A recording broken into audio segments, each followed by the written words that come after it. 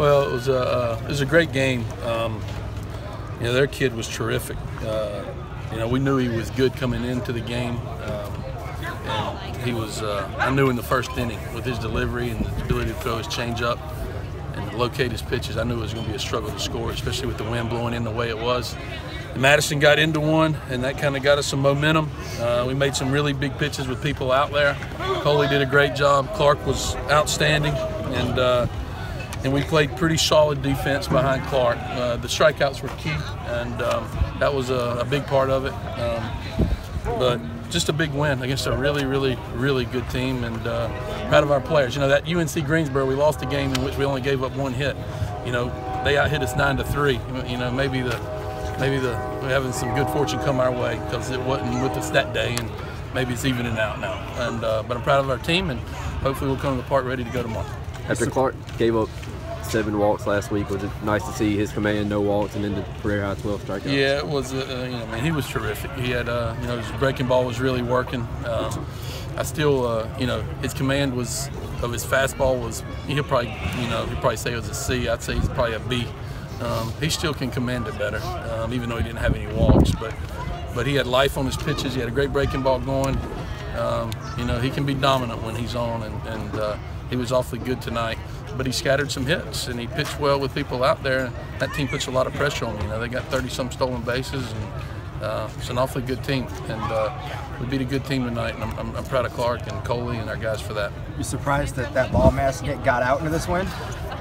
I didn't think a ball would be hit out to left field the day before the game, and when it was hit, I knew he got it. I mean, I knew he hit it well. I still wasn't sure because I've seen balls go to die out there when the wind's blowing like this, and but it's just for it to get out, just shows you how well he hit it. I mean, if normal day, that's probably 3/4 of the way up the bleachers, and we don't see many home runs hit that far here. And just put a great swing on it when we needed it in a big way. How much did the wind and the cold have to do with the fact that you guys only got 3 hits? No, that pitcher. Yeah, we hit a lot of balls in the air, but that pitcher's really good. He's got a funky delivery. He commands his pitches. He's got a big league changeup, and our guys couldn't pick the ball up, and it was a struggle. And I knew in the first and second inning they came back. I can't see it. I can't pick it. And it's sometimes lefties can do that to you. And I knew it was going to be a struggle. And you know, we were hoping for a break here or there. And you know, they misplayed a ball in the outfield. And I guess the next pitch or so, you know, Madison got into one, hit one out, and they got some momentum for us. But they're so good offensively. I didn't think it was enough. And then Jonah with a great base running play there. You know, in the last part of the game, and you know, that was the difference. He make that move on his own? Yeah, it's all instinctive and on his own. And what Jonah is a baseball player, and he saw their catcher throw the ball down to first earlier in the game. You know, to be sure, you know, he didn't let it go, and he saw it earlier in the game, and instinctively he thought he might have some time to score. He felt it was the right opportunity to try it, and he did, and it was obviously the difference in the game. Did he tell you that at the time, or after he scored, that he had picked up on the catcher? No, Jonah picks up. I don't have to. Jonah picks up on stuff. And I don't have to.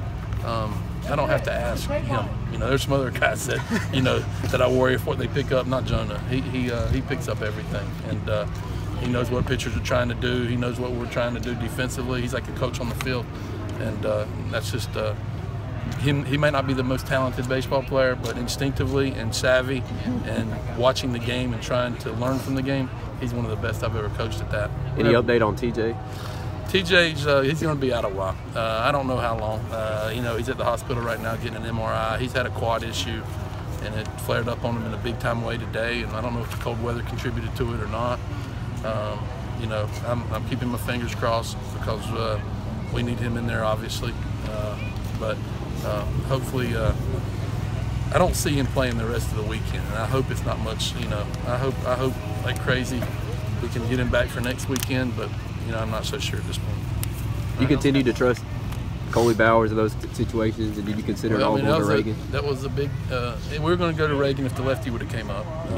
You know, but Coley did a great job, and we have as much confidence in Coley as we do anyone. And those strikes, and you know, when he throws that fastball after about 7 or 8 changeups in a row, it looks like he's like 95, and he's just commanding his pitches a lot better, and he's very, very difficult, you know, for hitters because he's got 3 pretty good pitches, and he's been huge for us, you know, while we're waiting to get Tyler back. And but now we'll have Will to go tomorrow, and we'll have Josh will be ready, and we'll have some other guys, and hopefully we can put another good performance against a really good team tomorrow.